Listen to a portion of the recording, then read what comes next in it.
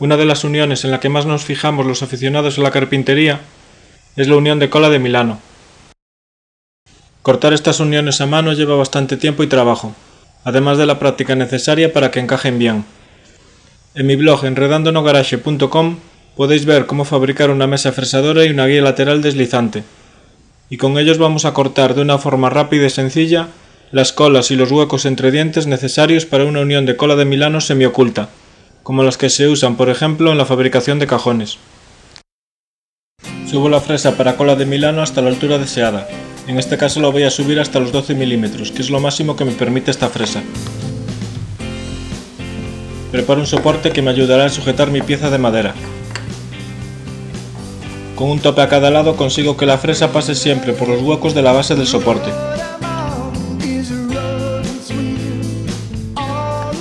Freso los dos huecos en mi pieza de madera empujando la guía deslizante, apoyando el soporte primero contra un tope y luego contra el otro.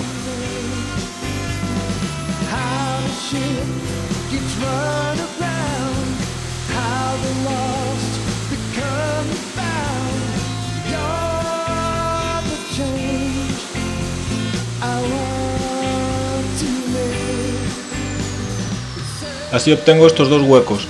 Si cambio la posición de la pieza de madera en el soporte puedo conseguir huecos más anchos.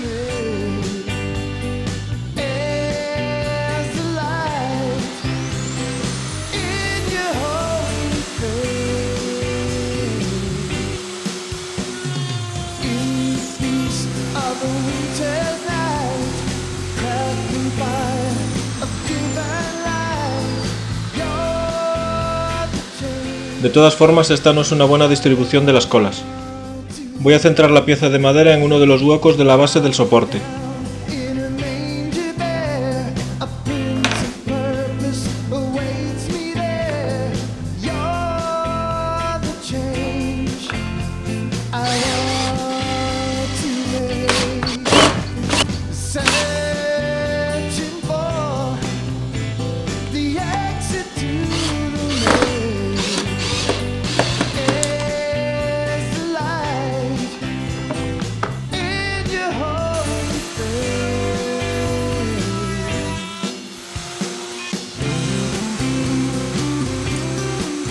Centrar la pieza perfectamente puede ser difícil, pero si freso, giro la pieza de madera y vuelvo a fresar, obtengo un hueco un poco más ancho pero perfectamente centrado.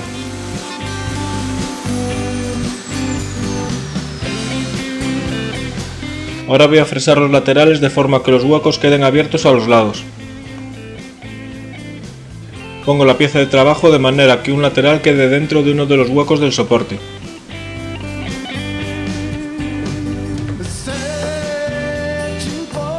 Atornillo los pequeños listones que sujetan la pieza de madera en su sitio y freso ese lateral.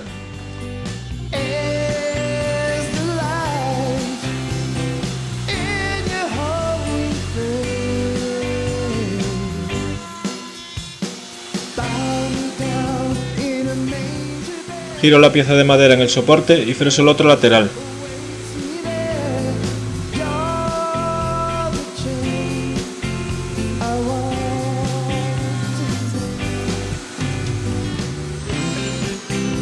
Así obtengo dos colas de Milano perfectamente simétricas en mi pieza de madera. Ahora voy a fresar las cajas entre los dientes. En este caso la unión es semioculta y las cajas que alojarán las colas no atraviesan todo el grueso de la madera. Necesito tener la fresa para cola de Milano a la misma altura que usé para fresar las colas. Ahora necesito ajustar la longitud que voy a fresar, que es igual al grueso de la madera donde fresé las colas. Coloco los filos de la fresa paralelos a la guía lateral y apoyo contra la fresa una pieza de madera a 90 grados con la guía. Apoyo contra esa madera una pieza de madera con el mismo grueso que la pieza donde fresé las colas y apoyo contra esta un tope.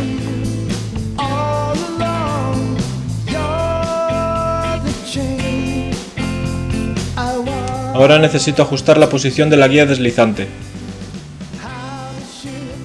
La parte más ancha de las cajas coincide con la más ancha de las colas, y las esquinas están a la misma distancia del borde en ambas piezas de madera.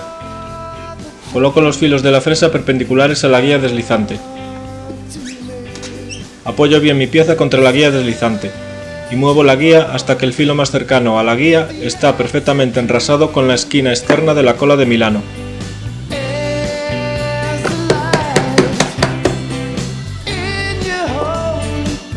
Con ayuda de un empujador y con estos ajustes realizo el primer fresado.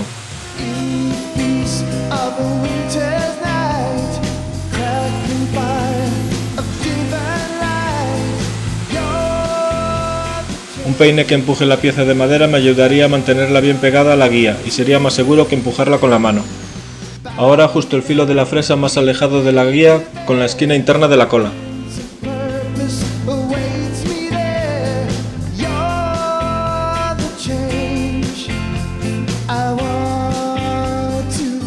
Y termino de fresar la caja.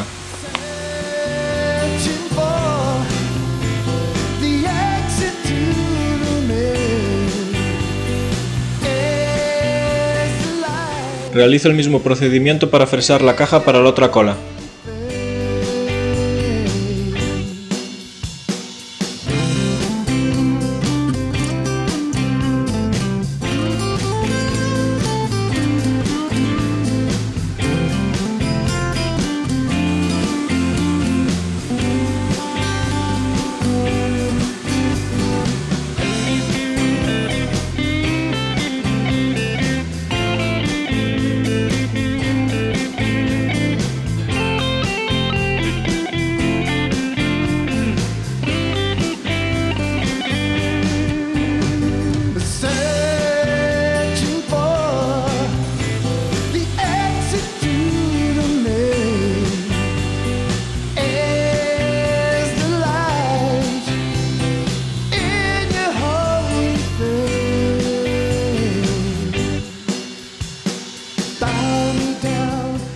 Así obtengo las dos cajas donde entran las colas.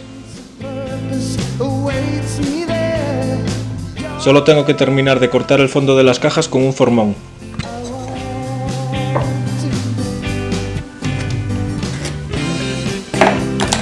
Marco la zona que me falta por eliminar y corto la caja hasta medio milímetro de la marca del fondo.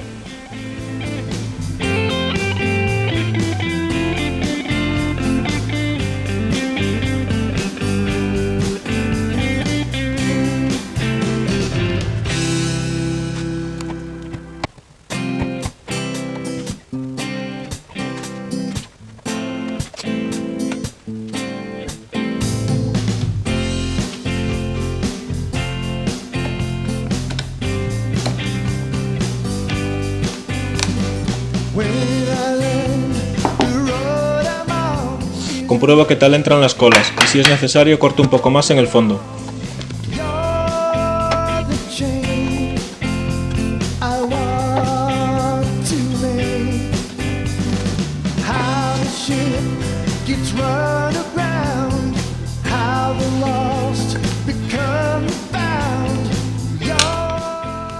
Y ahí tengo la unión de cola de Milano semioculta. Tiene una pequeña holgura en una de las cajas, pero para mí me vale. Seguro que con un poco de práctica consigo uniones que encajen perfectas.